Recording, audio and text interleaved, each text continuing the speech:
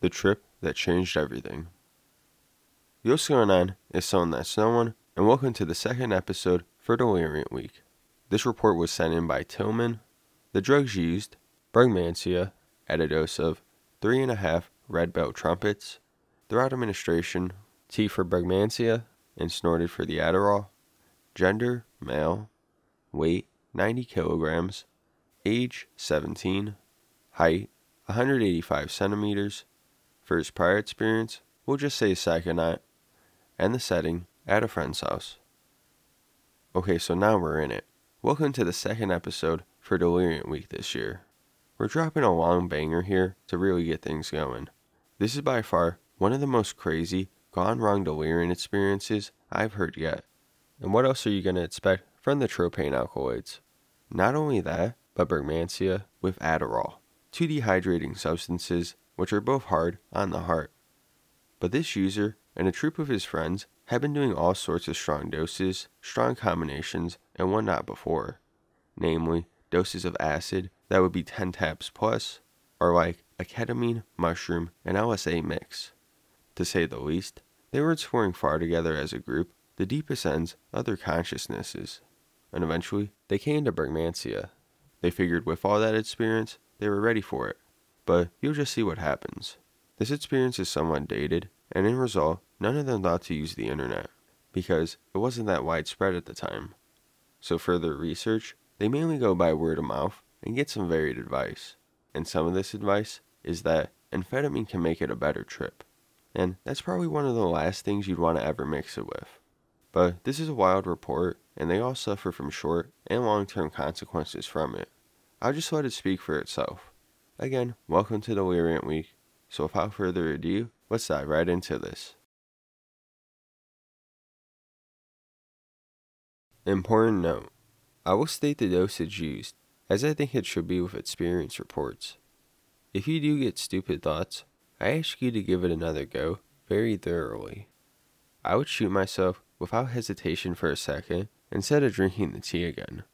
This is not a saying, but I really mean it. And important note: to my person. At that time, I weighed about 90 kilograms on 185 centimeters, and at the tender age of 17, I was by far the youngest in the group of a total 6 suicidals. I've got used to that term since then. Mentally, everything was great for me. Absolutely no problems, stress, or worries. I also managed to graduate with straight A's in school for the first time, which I really wanted to celebrate with something very special. It was a moment in my life where everything just seemed to go perfectly, which in my opinion is the basic requirement to come back from such a trip in one piece. At the time, me and my friends were just very curious and decided to have as much fun with drugs, that includes with control, winky face, as possible, and we wanted to try every drug at least once if possible. As a result, we were ultimately quite experienced with drugs. As such, experiments had to be well planned and considered. We weren't afraid of a shot of heroin and crystal, but we were very afraid of addiction and concentrated on other substances, mostly psychedelics. But then we really let it escalate and always pushed the limits to the full. In addition to cocktails made from ketamine, mushrooms, and LSA, really blatant effect if you can't throw up from them, there were also excessive doses of liquid LSD, which were in the around 1500 microgram range at our peak. Indescribable. You are nobody anymore, but simply free. Color. Since you don't even try such experiments, of course it dragged on for years, which slowly made us very familiar with psychedelics. At least that's what we believed. Annotation. I know very well that our drug use was absolutely excessive, and you can sometimes believe that I'm just telling shit. Actually, I didn't want to give any details about our consumer behavior. Not because of me, someone who is now trying to get rid of his body with LSD. But I think in this way, the image of people who engage in angel trumpets is simply perfectly rounded and perhaps serves as a deterrent.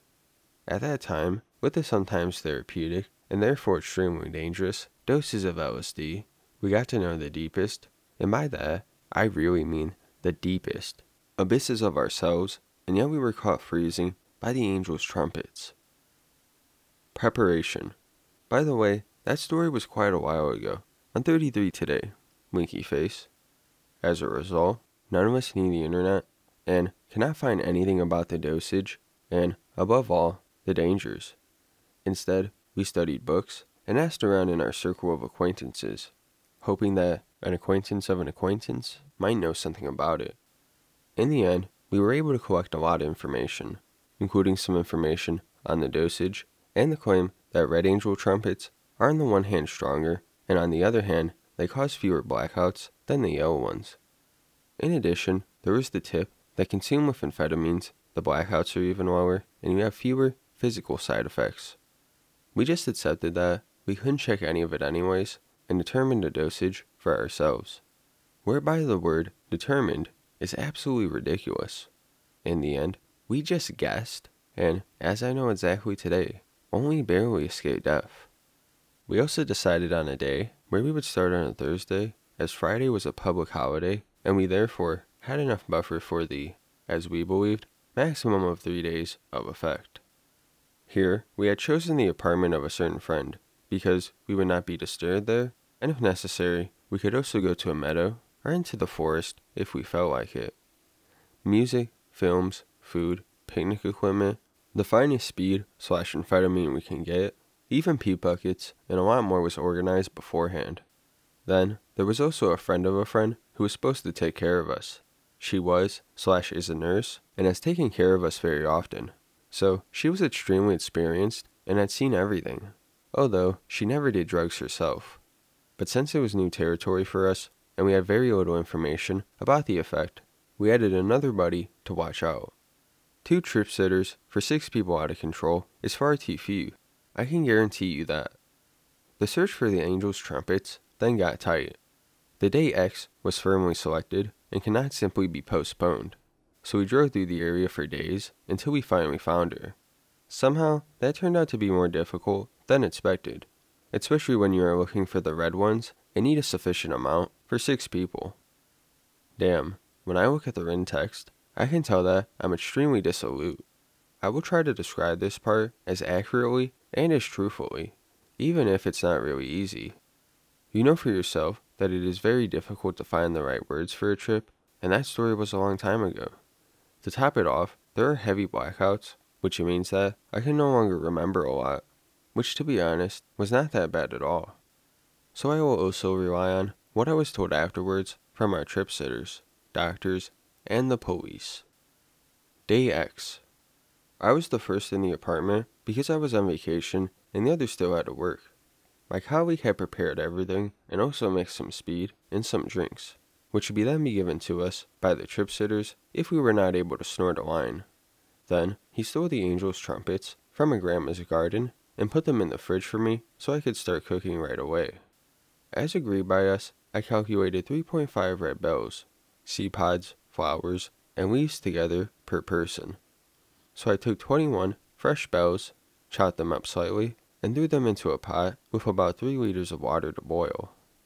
I wasn't sure if that was enough, so I let it cool a few times and boil it again so that the active ingredient is transferred correctly, and so that it's not destroyed by heat. After the tea was ready, I let it cool down, filtered it, and poured some sugar into it, because the tea smelled very abnormal and immediately made you gag. The sugar brought only a minimal improvement. We actually felt safe with the dosage. We heard from people who took 6 per person, and the trip went perfectly. We did speak with an individual who was sick as hell after 1 bell, but what could go wrong? We thought. We were already so far that we didn't even think of LSD with less than 10 tabs per person. I think I even literally said that back then. Give me a time machine, and I'll punch my face for it like I've never seen it before. Everyone else was there by now. We divided the tea by 6 and drank it on an empty stomach, with our noses blocked. The taste was just disgusting. Until today, more than 10 years later, I can't drink tea without having the taste back in my mouth immediately. My brain just won't forgive me. Then we started to slowly pull the speed in very small lines until a proper flash was built up. By the way, I can't say whether and how exactly the trip was influenced by the speed. About an hour after drinking, we had an incredibly dry mouth. Even after taking a sip, your mouth and throat were dry again within seconds. We also noticed that our pupils were slowly getting bigger. After about 2 hours from the start of drinking, the effects probably started to slowly pick up speed. My pupils were so extremely large that I was a bit scared. Nothing but black, like being a demon. The extreme thirst was still there, but the whole body, especially the face, tingled so extremely that we simply forgot the thirst. Over time, the tingling became sometimes very uncomfortable, because it felt like if the limbs had been pinched off for a long time. So, already from this point on, I could no longer give any time information. We just lost track of time, and the trip sitters were focused on us, so they couldn't say anything about it. We suspect that the peak came on after 4 to 5 hours. At least from then on, the hallucinations were fully there. We just didn't know it. By the way, we're not talking about LSD-like effects, but about correct and absolutely blatant hallucinations, where you don't have the slightest chance to differentiate between imagination and reality. A few friends came to visit because they were interested in the effect. We chain smoked one cigarette after another, talking to them. According to the trip sitters, some had their cigarette out and they drew on it anyway, while others had nothing in their hands, but always led them towards their mouths. But the best thing was that we never had anyone over. We all imagined the conversation, each for himself. Today we know that we have imagined different people, siblings, work colleagues, etc. in different numbers, so we play perfectly together. So that 6 of us had an almost identical hallucination at the same time and had a conversation that actually made no sense to us. The trip sitters wanted to be on the safe side and began to explain the facts to us, so that we could understand that a lot was already not real and that we can get things under better control. The only problem was that none of us reacted to it, as we somehow only paid attention to one another and couldn't talk to anyone else, except the imaginary people. After drinking, the trip sitters weren't present in any of my memories, but apparently no one was surprised that they were simply gone. During this period of time, I remember many other logical things. For example, that I kept dropping my cigarette, which was no longer there when I picked it up, or dirt on my clothes, which was completely gone after wiping over it, or that I drank and swallowed from a bottle where the lid was still on after removing it. There were quite a few such little things. Still, I think at absolutely no time did I notice that it was a hallucination or would have suspected it. On the other hand, I was just, with a slightly muddy/blown head, most likely like on too much weed, in a completely different world. In this world, I was no longer aware that I had taken heavy drugs and that everything was so different as a result of that. So you are somehow mentally limited and can no longer properly be aware of the effects. Well, this apparently dragged on for a while. I don't know for sure, since I already had blackouts, but at some point it was probably very quiet around us, so that the trip sitters could take turns to sleep for a little. We were on the other hand lively, because of the speed maybe, but completely withdrawn and lost in thought. However, we were always able to take a bottle on our own and drink it when necessary, but none of us can remember it. For the trip sitters, however, everything seemed to be normal and calm. So from that point on, the situation escalated incredibly quick. Bad trip. It was already Friday and deep into the night, so one day was completely wiped out for me. When a trip sitter noticed that one of my colleagues hadn't had a drink for hours, he was worried and really just wanted to help him. So he got involved in the trip for the first time. It set at the very beginning. I don't know how it would have gone if he hadn't done anything. You might think everything would have gone well, but I think the poison would have slowly destroyed our bodies. He tried to convince him that he should have a drink, but he didn't react a bit. So he woke up the nurse so that he could have support. She tried the same thing, but there was absolutely no response from him. Somehow she touched him and noticed that he felt extremely hot and said to the other sitter that they had to call a doctor immediately because his body temperature was well over 40 degrees Celsius, and he seemed to be burning.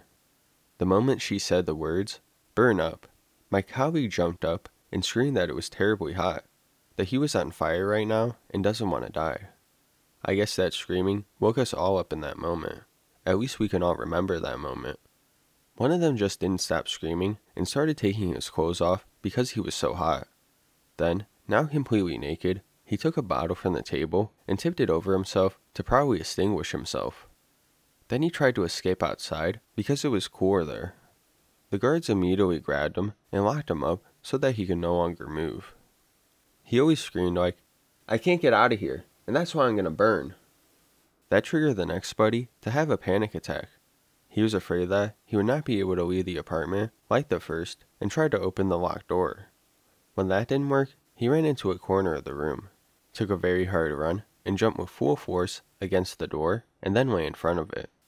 He had broken his shoulder and began to scream in pain, or rather whine. Both trip sitters were in total panic and completely overwhelmed. The guy wanted to calm things down and made the most fatal mistake.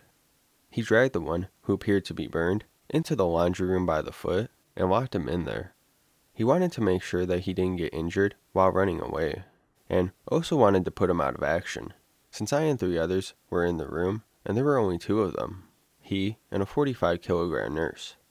Just try to imagine what it looked like for us, because as I said before, none of us could hear or see the 2 trip sitters. Because of this, and because of the drug itself, my image of this action became absolutely horrifying. I could see someone screaming and being pulled back into the dark room by some kind of magic. Then, the door closed by itself, and we heard knocking and screaming that he couldn't see anything and couldn't get out. Not to forget, of course, that it still burns, and he will die in the same way. I immediately got an unimaginably terrible feeling.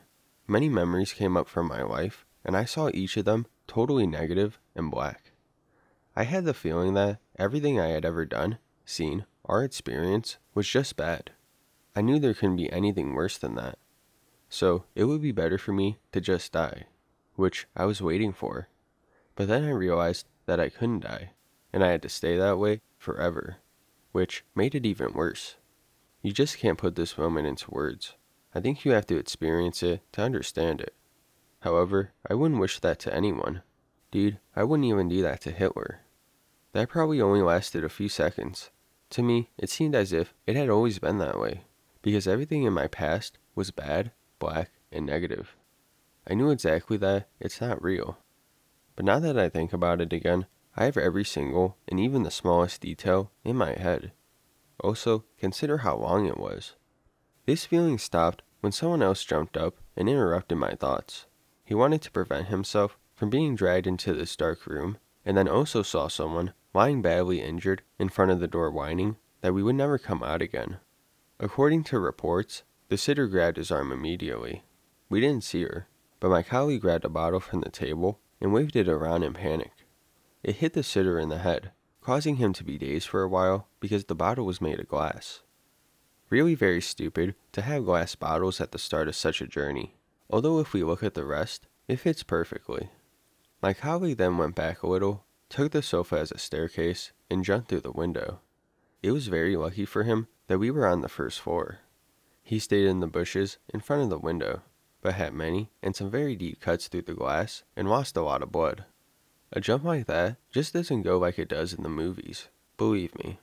For me and the other 2, the jump was rather suboptimal because we immediately used the window to escape. The nurse immediately called the ambulance and the police so they could find us. From then on, my memory became very sketchy again. I still know that I was panicking about something. I didn't know what it was, but still, I ran for my life. I fell on my face a few times. I can still remember that. But apart from the falls, the race, and the incredible fear, I know absolutely nothing anymore. I was found shivering in a meadow by the police station an hour after jumping out the window. Another ran into the street and was hit by a car. They found the third one after 4.5 hours, sitting quietly on a bench. We don't know anything about it anymore. For me, the memory doesn't start again until Sunday morning on the intensive care station at the hospital. This time, more than a whole day was gone, but it also was the last blackout. In the hospital, we were given an antidote and other medication, but this did not make the effects go away. I continued to feel very drowsy and had hallucinations until Tuesday lunchtime. Especially when I was in the hospital, I kept giving myself a cigarette. The resume, sorted by me subjectively, according to severity. Me. For me, every tea, also, for example, iced tea, if I know that it is tea, tastes like angel trumpets. I'm the only one who feels that way, and the psychologist at the time called it a temporary trauma. I didn't care anymore because I never liked tea and never had any tea. I remember the fear and that something was haunting me. In addition to this, I had an absolutely bad and negative feeling. Since I know for sure that none of it was real, I did not suffer any psychological problems, and I was never in therapy. Oh yes, I had a broken nose, which probably happened when I fell while running away. Colleague 1. It was him who was found on the bench. He needs glasses since that day, became extremely nearsighted, and can remember several bad things. But he gets along very well with that, doesn't need a psychologist, and has never been in therapy. He is the only one I still have fleeting contact with, and know that he is doing very well. Colleague 2. He was the third who escaped out the window with me. He can remember several bad things. He's now coping with that very well, but had to be treated for a long time. In addition, he was hit by a car while fleeing when he ran across the street and broke his knee. Haven't been in contact for a few years. Recently, he was feeling very good mentally, although he reported chronic pain in his knee. Colleague 3. The one who tried to break the door open with his shoulder, can remember several nasty things. He coped with this for a while, after a long period of treatment. As I said, he broke his shoulder from the force, but it healed without any problems. Haven't been in contact for a few years. I know he was undergoing treatment again, and when we last met, he acted kinda strangely and seemed kinda jumpy. According to him, he has been doing fine for a while. He just somehow got problems with his pupils and can therefore see very poorly in the dark. Colleague 4. Jumped through the window and left some scars, one of them in the middle of the face. I only had contact with him for a short time after that. He got extreme problems with his eyes, had extreme anxiety, especially in the dark, and was a completely different person to me. Already in the hospital, when we were feeling better, there was somehow nothing left of him. Also, Colleague 1 said that he probably never returned. A few months later, I learned from a relative that he was blind in one eye and that one of his heart valves was no longer closing properly. According to doctors, it is caused most likely by the poison. He was significantly smaller and lighter than the rest of us, but had insisted on the same amount of tea for everyone. Colleague 5. The one who believed he was being burned and was dragged into a dark room and locked up. His parents blamed me for everything and never told me how he was doing. The others didn't even ask. Since the 6 of us were the best colleagues at the time, and I was extremely worried, I tried hard to find out something. Because of the confidentiality obligation, this is hardly possible. I only found out that shortly after we were admitted, when we were still in the blackout, he was transferred directly to another clinic. He was directly briefed into a psychiatric clinic for an unknown time span. I couldn't find out more. This is my story. You can see that we were all really badly hit. A couple of us were just a little more lucky than the others who completely crashed. I actually got better again pretty quickly, so that after a long time, I was even able to laugh again. I've studied, found a good job, got married, and am aiming for a family after my house is finished next year. However, you have probably noticed that the smileys are less at the end. The feelings from back then were just too blatant and often present, which I have already described. Unfortunately, there is also something very current. I notice that I always see bad things in the dark. My wife says that my pupils are somehow larger than usual. I already have an appointment with a specialist. Let's see what comes out.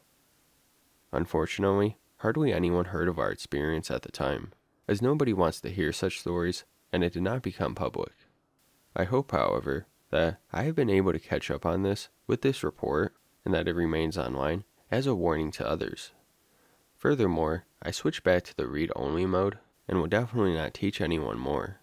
If this report is not enough for you, and you want to test lower doses, then it's up to you. But please don't run in front of my car one day. Drug use after. Of course, everyone immediately advised me against any consumption, but I knew exactly what drugs I can still afford from this point on. Logically, psychedelics are no longer one of them. The danger is too great that memories, I am thinking in particular of what was forgotten from the blackout phases, or even a flashback, could come back. That's why I would be afraid of going on another trip, which is a bad start for psychedelics. Although I don't really like them, and used to take them more often for the purpose of mixed consumption. Today, I rarely allow myself a little weed, plus MDMA, but I don't dare to get any closer to my psyche. Oh man, you don't believe how much I miss the LSD. But maybe at some point, if it should become legal, I'll have a psychologist repair my brain with it. That's the end of my story. I hope you liked it.